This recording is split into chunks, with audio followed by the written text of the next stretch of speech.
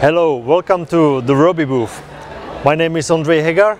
I do technical sales for Robe, and let me introduce our fantastic new fixture called DL7. As the name says, 7, that means 7 colors in the LED module itself. And the special thing is, because of those 7 colors, we can really fill in the color spectrum, and we can achieve color rendering index over 90. Also, for hues of whites from 2700 kelvins up to 8000 kelvins. And if we look at the 7 colors we actually have in the module, that's red, green, blue, cyan, amber, yellow and a UV. Some of the colors are not the colors you would actually say this is, for example, the cyan, but that's the wavelength of each color we have to look at to fill in the spectrum. And thanks to that, we are able to mix the colors. We are not able to mix from, for example, RGBW fixtures with the LED module, or from discharge units with the CNY color mixing.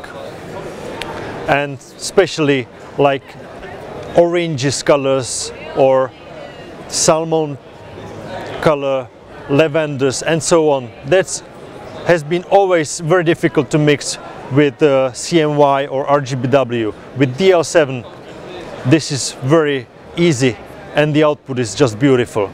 Also, the special feature is the flatness of the beam. It's set at 1.3 to 1. DL7 also features 2 gobbo wheels. One gobbo wheel has static gobbos, the other one has a set of rotating gobbos.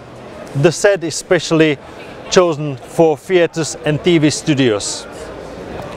It also has 3-facet prism, animation wheel and also a frost filter. And in this fixture we have very light Hamburg frost.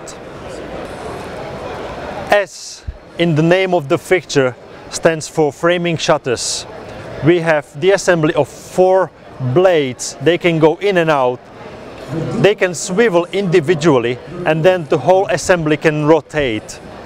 And if you use these framing shutters together with the gobbo, you can see you can have really nice crispy clear projection of the gobbo, and you can trim it with almost hard edge. And this is another special feature of the unit. Then we come to the point of the dimming, and that's what I would say the best thing of the DL7 together with the color mixing itself, because we are able to dim and change the color by 18 bits, because internally we can interpolate 16 bits going from the desks. There is one more feature we are not able to see, but it's the quiet operation of the DL7. And this is especially very good, very beneficial for theaters and TV studios.